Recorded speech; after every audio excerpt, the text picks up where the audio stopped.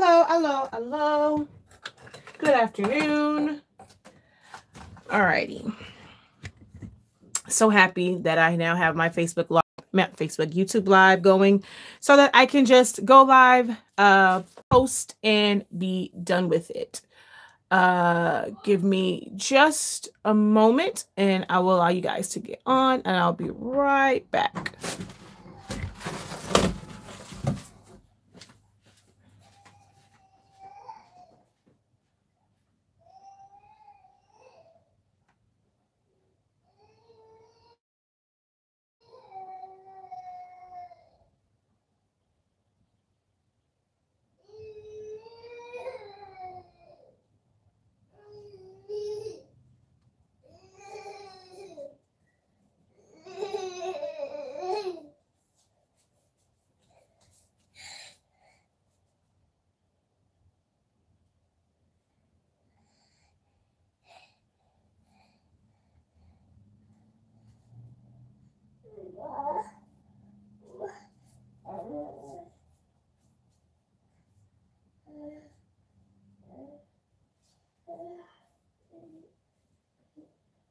What's the matter, sir? Okay. You're sleepy. All right, let me find this little door so I can show you that it came off. And then let me grab a syringe because I forgot to.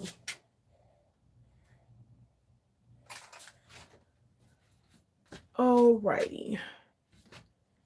Okay, so I'm gonna try and tilt this a little bit more. I feel like it's crooked.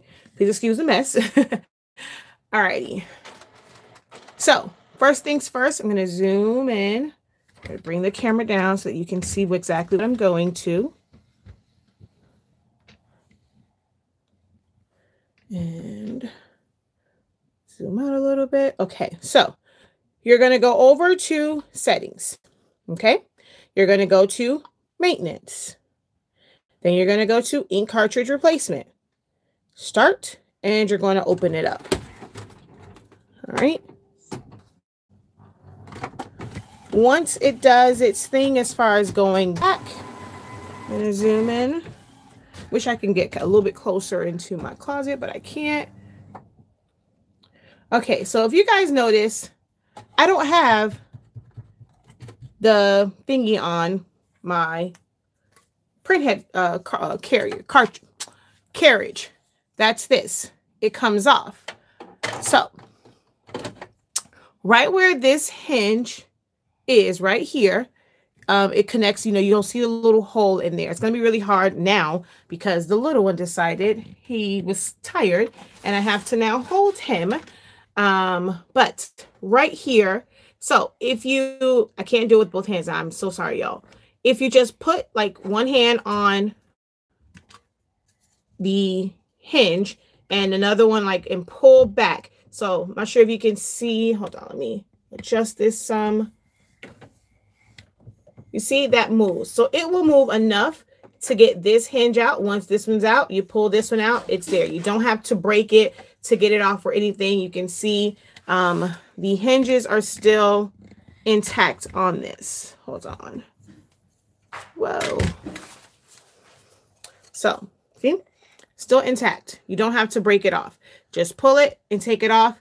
You don't have to put it back. I just keep that over there just for the hell of it, but because I'll never send mine back to Epson. I have the protection plan through Best Buy.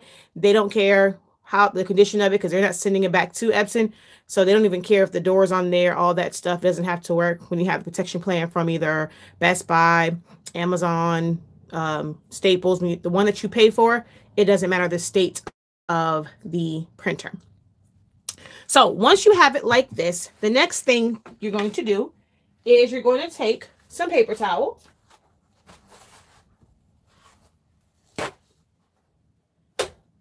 Okay.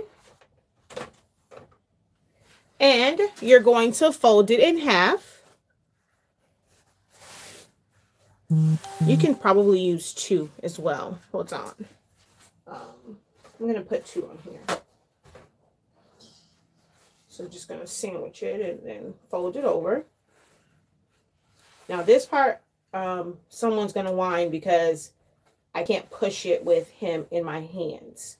So I do apologize in advance if the little one starts to whine. So you're just going to sit that inside the well like that. Okay. All right. Give mommy 2 seconds. Okay. 2 seconds. Okay, buddy. You're sleepy. I know. I know. It's okay, buddy. You're so sleepy. I know. Okay. Sit right here in the chair for mommy, okay?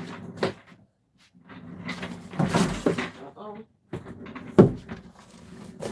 Sit in the chair, and then mommy pick you right back up, okay? Sit right here in the chair. Mommy's right here.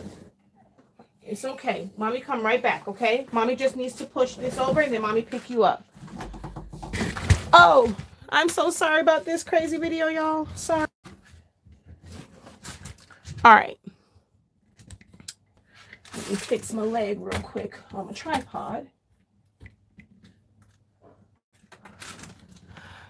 And I'm going to try and get you a little bit closer.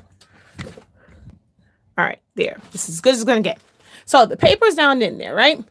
You're going to take this. Once it has, you know, it's no longer in the locked position. Hold on. It will move. See? It moves. So you're going to hold down the paper towel, like on the edge a little bit, and push this over it. Well, if it's too wide, so that's probably why it does need to go like almost like in threes. So I probably don't need them. These are bigger. Normally we have the selector size one, and I'll use 2, but this is the regular size paper towel. So I'm going to fold it kind of like in 3. You just want to make sure that it fits in the well to where the print head carriage can go over it. So we're going to put that like that. Okay. And we're going to push it down and push this over it. All right. It may take a couple tries just to make sure the end of it is down and you're getting it over it. And now I'm over it. I can see it on the other side. So just watch. I'm just going to pull it so that it's right under there. Okay. So now that's over it. The paper towel is under there. Okay. You're now going to take your syringe, no needle on it. You're going to pull it all the way up. All right. Now this part I can do. You want me, huh? You want this or you want your card? Okay, come on.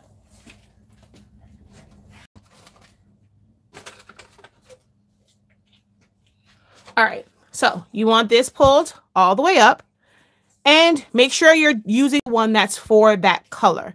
You're going to take it, your vent hole in the back. You're going to find that and twist it down in there. It will stay. So you don't take anything out. Your vent hole is open. That's the air hole in the back. You just push it in there. You know, kind of twist it down in there to make sure it's in there. Then you're just going to push down on your plunger. You will feel a little bit of resistance. It's okay. Just don't push too fast. Don't push too much. So you're going to push down on your plunger and then you'll start to feel a little resistance. When you feel the resistance, that means that the ink is coming out the other side. So we're just going to push down a little bit more. All right, you see it pops back up by itself. I'm going to move this to the side, hold down the paper towel, push it to the side, and I'm going to check to see if I see any ink. Which if you look right there, hold on, right there, I see ink. That means it's coming through. You know, you can leave it there and maybe push it again if you want. If you have more than one color that was messed up, you can now do the other colors. You don't have to do it on one paper towel. So you're just going to go ahead and push it. Don't push too much. It will kind of come back on you and the ink will come out of the cartridge. So don't push too much. Just want enough to where you can see the ink coming through, you know, and if it was really, really bad, you know, maybe push it through again. You'll feel the resistance and that's how you know the ink is coming out and you're pushing that air through. Once you're done with that, go ahead and carefully just pop that off. It should be no ink anywhere. Go ahead and push the print head carriage back take your paper towel out, you should see the ink. That lets you know that there is no major clog in your print head, that the ink is flowing, and that should push out any ink. Once you do that, go ahead, close it up, run a print head cleaning, and then of course, do the nozzle check and see the state of your lines. If the lines are still messed up, you can do one more print head cleaning to see, if you can just, you're just repriming the print heads to get all that ink through.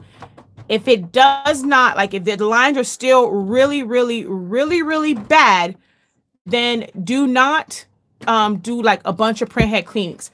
Repeat the process of pushing the ink through whichever cartridge is still messed up. Mine wasn't. I have a video that I did before, but it was like the roofers were here and my cyan was really messed up. I don't know what was wrong with it. And then I never actually came back to it. I just did a regular print and then it just started working. But it will clear it up. I think this might be yeah. So this is from that video where, my cyan was messed up like 2 weeks ago, but I just printed and then it just worked itself out. And then this one I printed what's this thing called? The purge print, and it just fixed itself. So now, right now, I don't know. That's kind of weird that it went through. It's saying it's going through an initializing process, which is kind of weird. It never really does that because I normally have to initiate the print head cleaning myself. But the initializing process and the print head cleaning, it's the same thing. So I won't have to do another print head. And my lines should come out fine because there was no issue with them before this. But I wanted to show you guys how to do it. And also utilize YouTube Live since I can do that now. And I won't have to like pull it onto my computer and edit it and all that kind of good jazz and then get it uploaded. It's an instant upload. But once it goes through that, like I said, you'll do, when it does the initializing like this, it won't give me the option to, print a nozzle check. I don't believe it does. When you do the actual print head cleaning, at the end, it will give you the, it'll ask if you want to do a nozzle check and you'll say yes. With this one, because it doesn't, what you'll do is just go to settings, maintenance, and the first option is the nozzle check. You'll do your own, you'll initiate the nozzle check yourself. But that's how you push the air through the cartridges if you ever have an issue and you have like a bunch of broken lines and you've done a couple print head cleanings, it's still not work, like it's still giving you a bunch of lines. You'll do that. You'll push the air through it, and 1 or 2 cycles, it should be cleared after that. All right.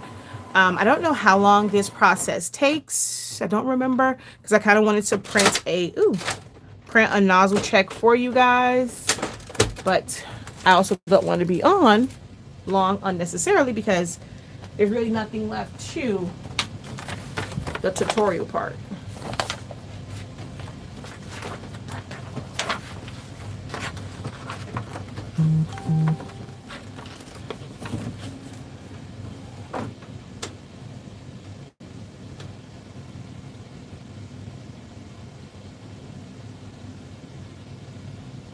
All right, give me 1 second. I'll just wait for that to finish.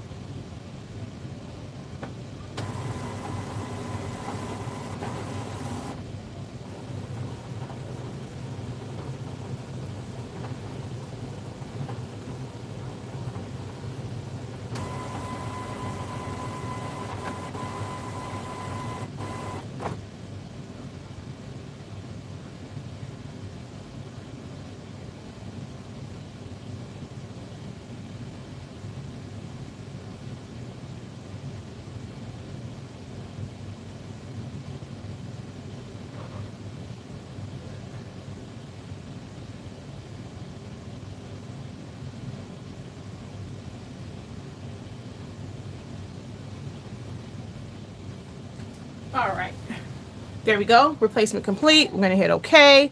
So see, it doesn't give you the option. So we're going to, I was already under settings. So once I just went back, the first one is print head nozzle check.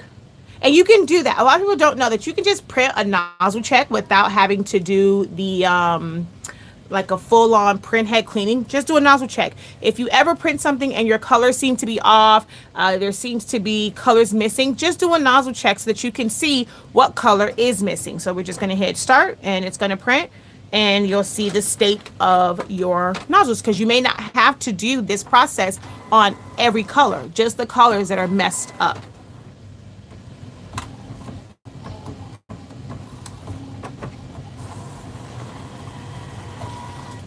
Oh, and see, I actually messed mine up because I created lines in mine. So we're just going to, I'm going to actually do a full-on print head cleaning right now.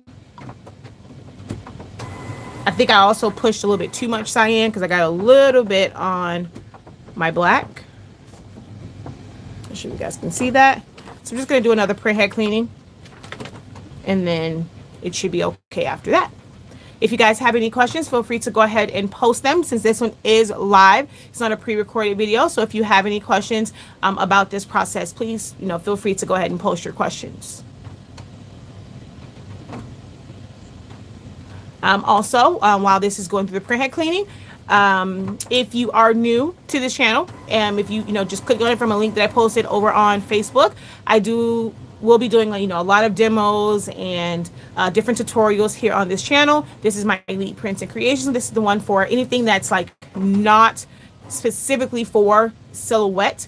I also have Silhouettes Anonymous, which is where I do my tutorials for Silhouette Studio. So if you want to learn how to use that program, that channel is there. I welcome you to hit the subscribe button for both channels, as well as the notification bell, so that you are notified whenever I release new content or whenever I go live, and things like that. Okay? 1 second.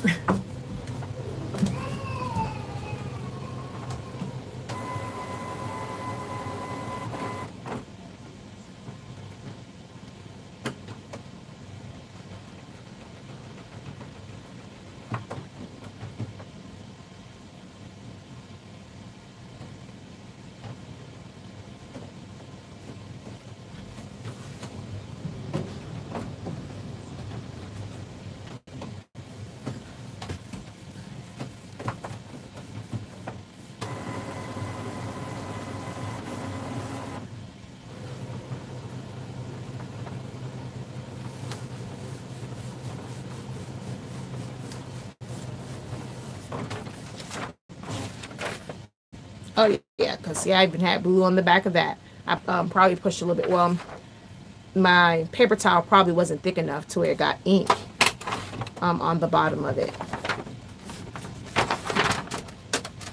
because that's a different type. So if you have one and you're gonna use like a regular, you're gonna fold it like in threes, maybe take another one and like cut it in half and put it in there, or try and get the two, and when you fold it, you just want enough to where it doesn't soak all the way through, and it's going to get on your sponge part on the inside, or start to really like mess up the other colors. I like my selector size one because it's almost like when you fold it, it's almost like getting 4 layers of almost like getting 4 layers of the paper towel.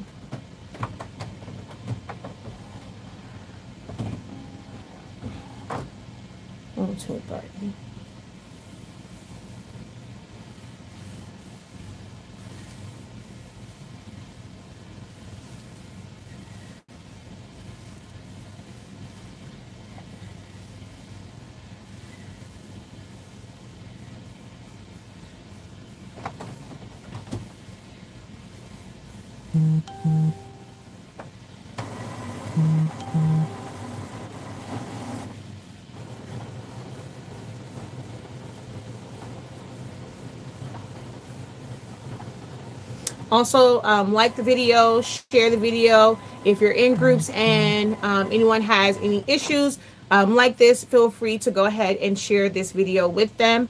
All right, so yes, we want to print it, start, and oh, it's not all the way in. Okay, and go.